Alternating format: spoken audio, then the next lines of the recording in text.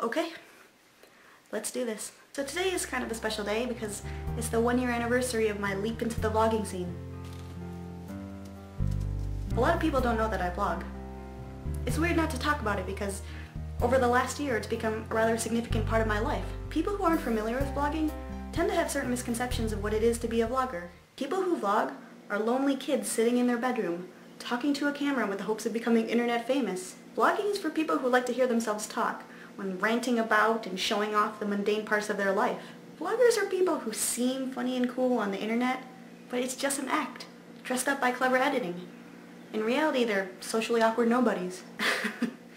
As someone who's been watching vloggers for years, I can tell you that those descriptions don't accurately define the people that I watch.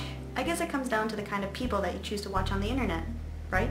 While YouTube is full of people who are just trying to be entertainers, I like to watch people who share interesting and thought-provoking opinions on various topics. The real successful ones are those who manage to entertain their viewers as well as engaging them in discussion. The opportunity to connect with people and foster conversation was what drew me to vlogging. It was the reason that I agreed to do this vlogging collaboration with my friends. It was an experiment to push myself creatively, communicate my thoughts on a new platform, and challenge those misconceptions of vloggers. So what have I learned from this year-long experience? From a video making standpoint, I have learned so much about how to talk to a camera and how to produce something that's easily watchable. If you compare my earlier videos to my later ones, the difference is astounding. The content has evolved from just talking to a camera to full reenactments of the stories I tell. By playing with different camera settings and editing techniques, things like the pacing of videos and the visual and audio quality have improved immensely. Vlogging has also given me an opportunity to try things that I wouldn't normally do, and to document it in an interesting way. In the past year, I've seen President Obama speak on campus,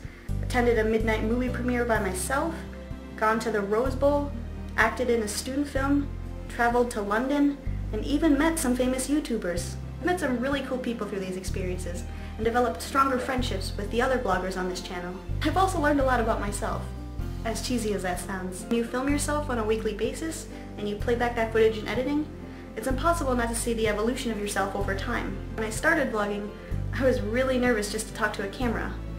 I had trouble projecting my voice and getting my words out just right. As the year went on, I've become more comfortable and confident talking to a camera, and I've even vlogged in public on a number of occasions. Not an easy thing to do.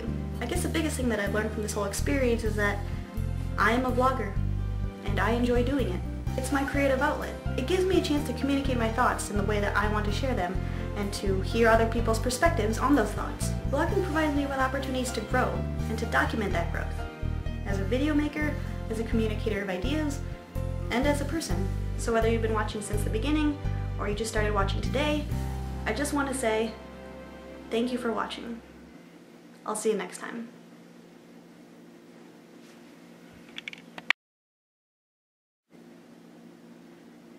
Hey, you're still here.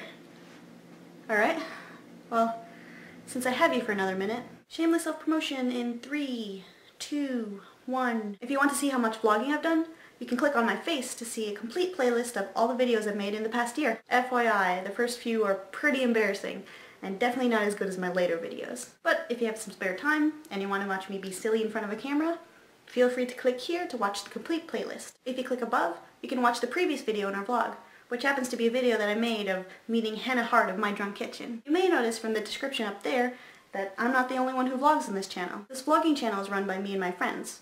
We make vlogs to each other and talk about whatever's on our mind, all while learning how to live the post-grad life. And if you click on the YouTube link at the right, you'll find all the videos that all my fellow vloggers and I have made. So you can browse through the videos and get a good idea of what this vlogging collaboration is all about. Also, we're on Facebook now. If you're not someone who subscribes to YouTube channels, and you want to see more videos like these, then you can go over to our Facebook page and click like. All videos uploaded on YouTube will also be posted on there. So by liking our page, you'll see new videos from us appear on your newsfeed. Sorry for the self-promotion. As a reward for sitting through all that, I will end this video by entertaining you with some juggling.